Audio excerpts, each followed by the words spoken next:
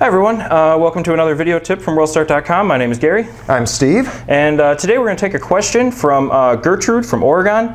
And she has a question about her icons. She wants to know, is there a way to make my desktop icons bigger?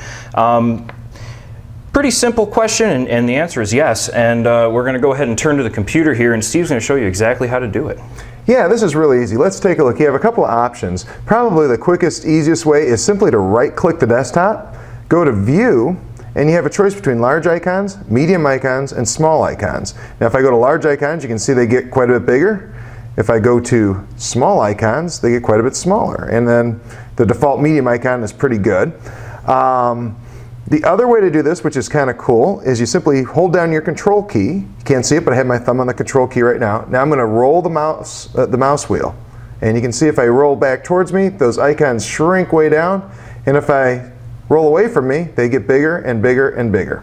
So that's your choices. Truthfully, I think if you just go to the View menu and just pick a size there, you're probably that's the best way to do it. But all sorts of tricks there, a couple ways to make those icons easier to see.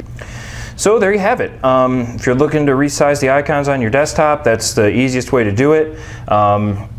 Like I'm sure you saw, the demo that we did today was on Windows 7. It also works on Windows Vista the exact same way.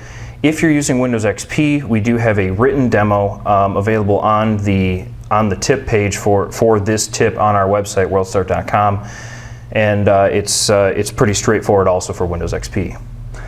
So that's the end of our tip for today. If you're not on our Computer Tips newsletter, I have to ask, why the heck not? Get over there, sign up right now, get on that Computer Tips newsletter. Make sure if you have any questions for us that you go to worldstart.com/ask. We make these little videos based on your questions, so we want to hear from you. And make sure you stroll through the site, check out all the tips, even head on over to our Facebook page and sign up. I think that's about all we have. Have a great day.